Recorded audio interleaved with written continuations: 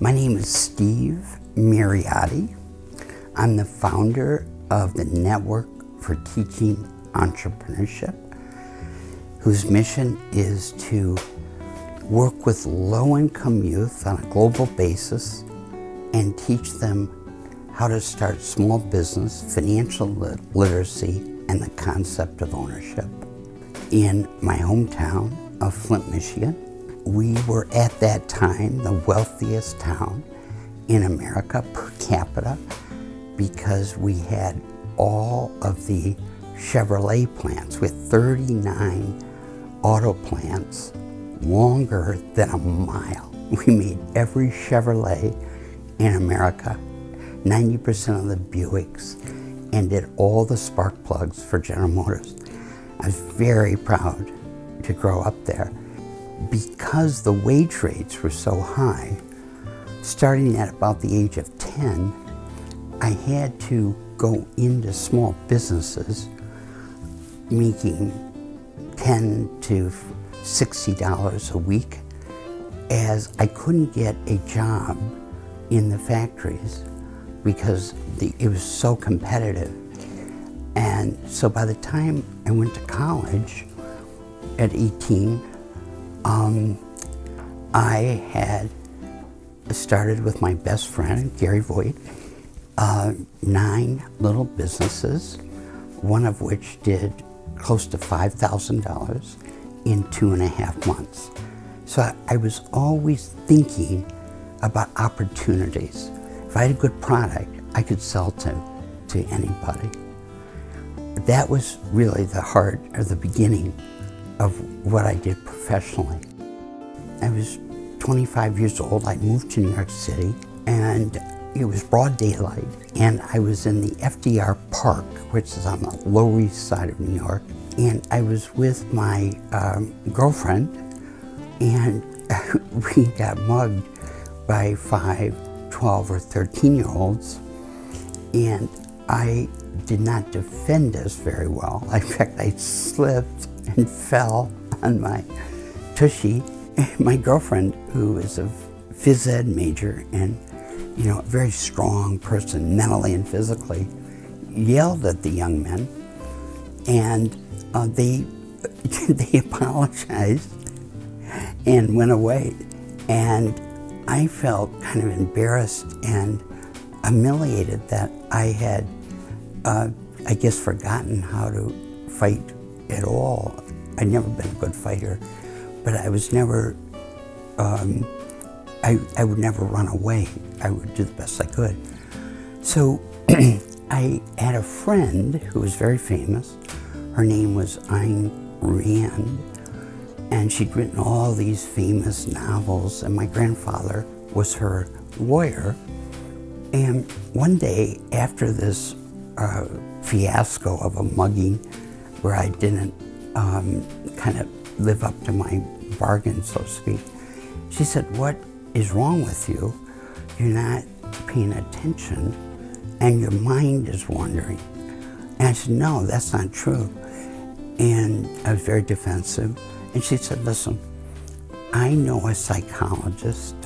His name's Albert Ellis, and his theory is you feel the way you think about something. And it's called rational emotive therapy." So I go to see him, and he makes me write down what I feel ashamed of. And it was, I'm embarrassed because I didn't protect my girlfriend during a mugging of 4 11-year-olds.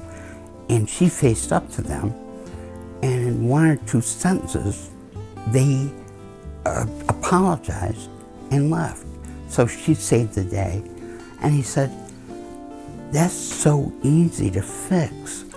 Just rewrite the sentence with you as a hero with your girlfriend."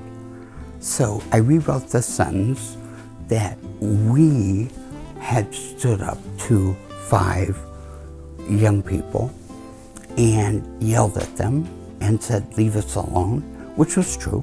I left out the part that I slipped, fell, and cried. And then I wrote that sentence 500 times, and it totally went away, these flashbacks. It was a miracle for me. I went back the next day to thank him and to bring him a little present, and he said, you're not done yet, you've just begun your therapy. For the next 2 months, I want you to go teach at the most difficult high school in New York City. And that way you'll be able to flood the experience of having been humiliated and mugged.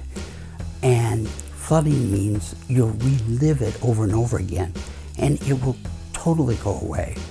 And you will be fearless, and it will never come back. And so I did.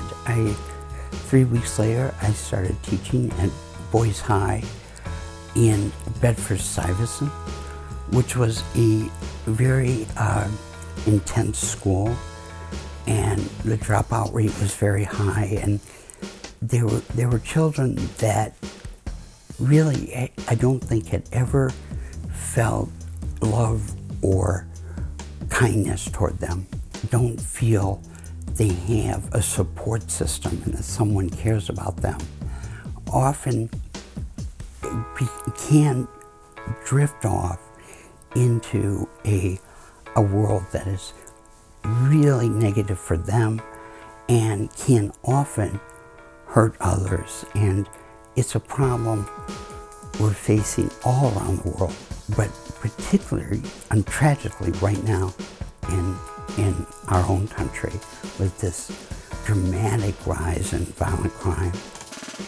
So I was continually getting young people that it was their first day of school after being incarcerated for a year. And I could not control the class at all. In one case, a young man came in and he set on fire the coat of the young woman sitting in front of him.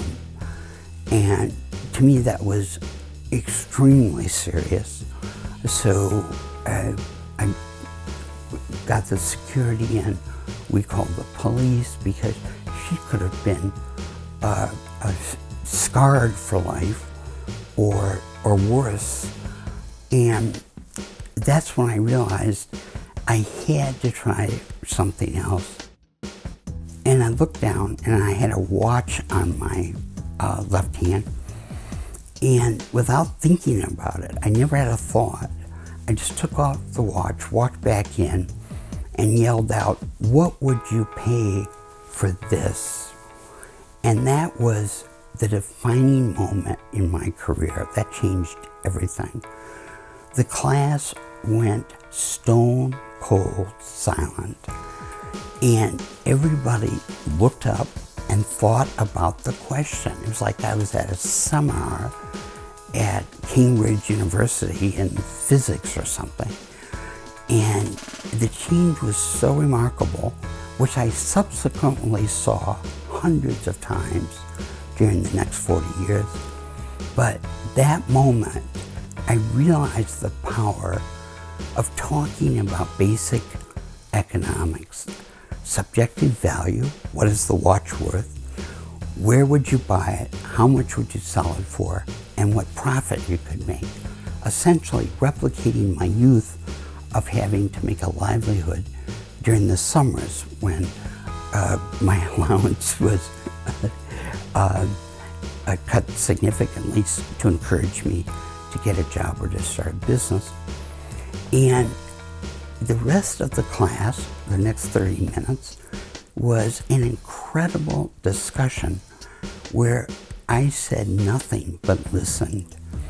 And one kid would say, "I could get that watch down on 30th and Broadway," and he was right. He knew about the wholesale markets. And I could get that 12 for $24, $2, and I could sell it here for 12, make a $10 profit before any of my other expenses. That was talent. And that was the first time I'd seen pure, unadulterated talent. And then I saw it again and again. And the comments were as sophisticated as when I was in graduate school getting an MBA, and with much more energy and much more passion about business. There was a love for thinking about the entrepreneurial process, although none of them had heard the word entrepreneur at that time. But I realized that the school systems were teaching one way. I was a math teacher, and yet the audience was desperate to talk about the issue of money. If you were without money for whatever reason, it's life endangering. It changes your health care, it changes what you eat, it changes how you interact with people who might not have your best interest in heart. In every community I've ever been in, low income, wealthy, middle class, tragically, there is always, for whatever reason, a group of young people, usually 3 to 5, who take out their anger by bullying other children. And it's a huge problem, not only in America, but in every country I've ever been to. And if you face that situation and you are penniless, the chances of a tragedy happening, in my opinion, go dramatically up. People that feel disempowered and isolated from a community or from their families or loved ones or from any situation are often penniless. And that is very seldom discussed because of this fear that will embarrass somebody. I understand that totally.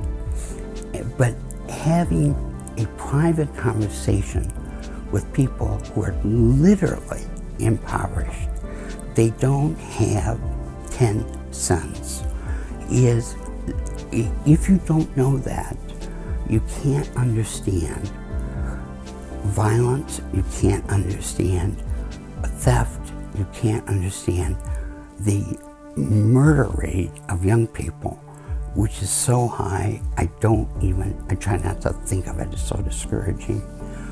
And I think that's very important to understand the economic situation each human being is in without embarrassing them.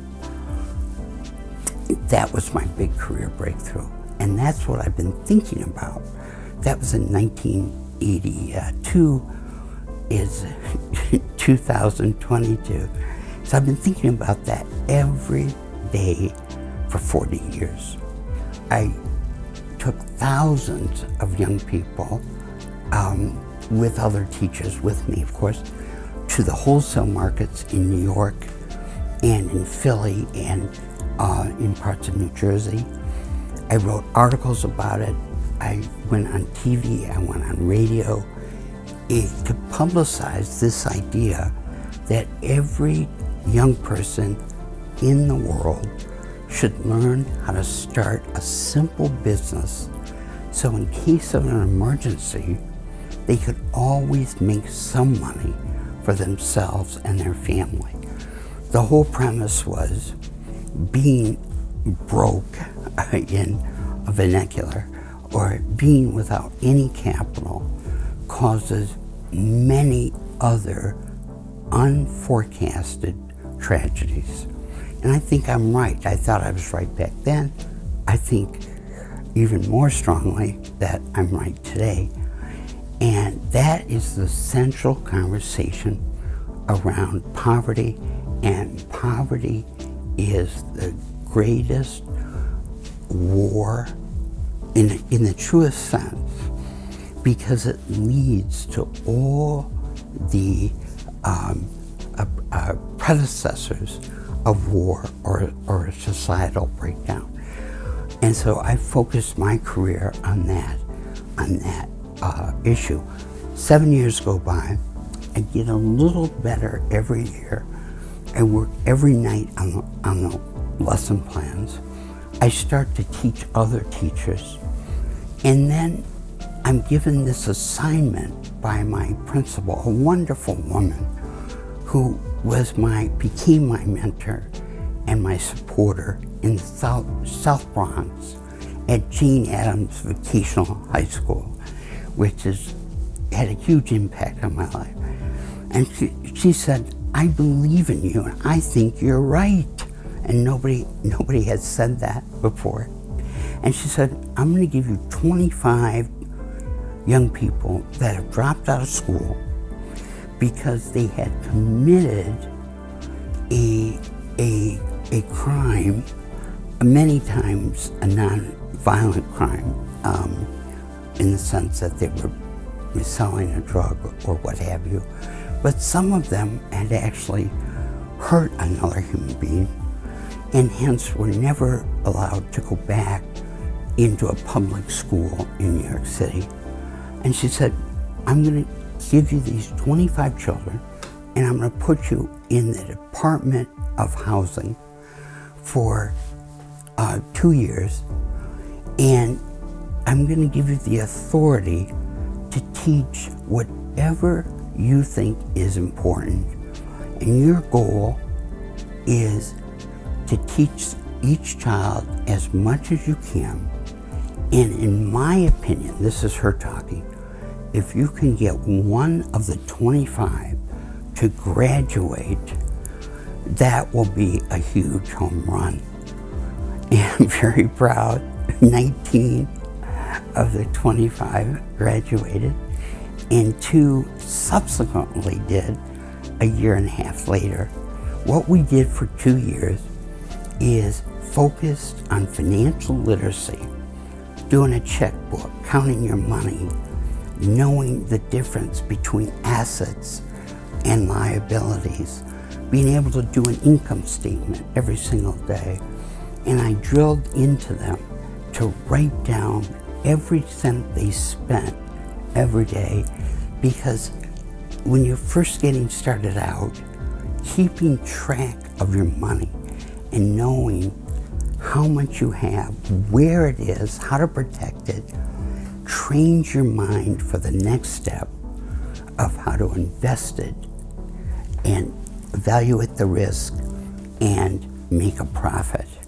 If we could do that to the billion young people under the age of 17 globally that are in the worst poverty conditions you can imagine. And by the way, that is a conservative estimate. It could be significantly higher, because there's whole parts of the world where they don't actually spend time evaluating the young people. They really don't know how the 13, 14, 15-year-olds are doing. But it's at least 1 billion. If we could get those 1 billion children en route to the craft of entrepreneurship or being part of a business, learning how to save, because savings is the future. My dream at the time was to have a school that gave a second chance to children that had really messed up the first, second, or third time, and that school be called Second Chance. I came up with the alumni program. I came up with the idea that they'd go into the military, they'd start a business, or they'd get a job. Those would be the 3 objectives. But ultimately, they could do whatever they wanted with their life, which is the critical lesson for a teacher. Don't put your life on the student. Don't make them live your life. They have to find what their life is. And I would say that every day so I wouldn't forget it, how important that is. The #1 characteristic of success in any field is grit. The more you get knocked down and are able to get back up, the stronger your idea becomes in the universe or ethos. And it's more than just you become strong. That's actually a minor point. But the idea takes a power of its own. This is something I'd like to be remembered for, as being part of the team that developed this. And this is a complete 2-year class on how to start a business aimed at those who are under the age of 17. It has lesson plans. It has every topic in any MBA program. And I urge anyone who has a specialty and loves it and thinks that other people might want to learn it, to document what you do, to write a book, even if you self-publish it. Because otherwise, others will have to recreate all the work you've done and won't be able to stand on your shoulders to see further ahead.